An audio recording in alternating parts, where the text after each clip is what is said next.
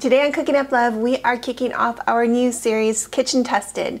It's all about cookware, gadgets, and the food ingredients that we use to make the recipes for our family and to share with all of you. We're in the kitchen every day, developing new tasty recipes to share with our friends and family and with all of you. And during all of that recipe making and food tasting, we've definitely got top picks and best values to share.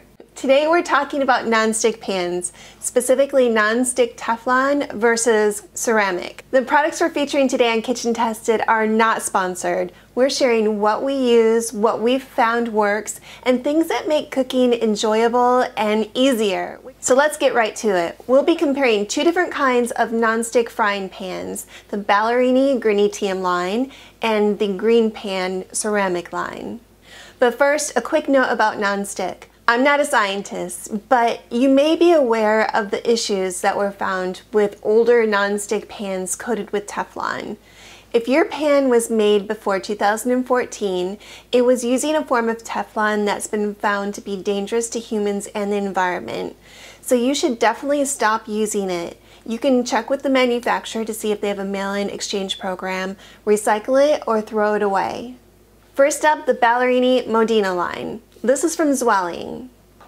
These nonstick pans are made with forged aluminum, and that means that they are a lot thicker than some of the other nonstick pans. For example, the ceramic nonstick pans. So these Ballarini pans are pretty substantial, and while they may heat up a little slower, they retain the heat and they heat very evenly. These pans are coated with a combination of ceramic particles and a plastic coating of PTFE, and Zwelling calls the combination Granitium. This makes for a very slick non-stick surface. It has such quick release and it makes for a very easy cleanup.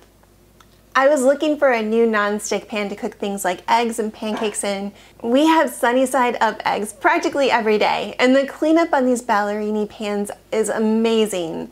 I love that the rivets that attach the handle to the pan are on the outside, so you don't get food sticking in this area. I just add a little bit of butter or oil for flavor, and the eggs slide right out. Zwelling says that you can use metal and the pan still won't scratch, but I still use wood, plastic, or silicone utensils just to help prolong that non-stick. The handle has a temperature indicator. The dot changes colors, green for cool, red for hot. I heat mine up over medium-low heat, and with its aluminum core, this pan will heat moderately fast, and it cooks very evenly. And this is the easiest pan to make omelets in. They're perfect every time. I'd compare these pans to a lightweight cast iron, and I love the soft grip handle. Because these pans still contain the PTFE plastic coating, I won't be using them to cook over anything above a medium heat, and I won't be putting them in the oven. Because cooking over a higher heat may still cause the plastic coating to off-gas and release toxic fumes. Next up, the GreenPan. These ceramic pans are free of PFOAs, PTFEs, and lead. These ceramic pans are much thinner, so they do heat up very quickly. And they tend to heat a little unevenly, so there may be hot spots in your pan. So you'll want to watch what you're cooking pretty closely so that your food does not burn. I've been cooking with these for several years, and they have lost some of the non-stick. But with a little bit of butter, a little bit of oil, the eggs will usually come right out. I'll keep using my GreenPan even when the nonstick doesn't work very well, because these pans will never off-gas any toxic fumes.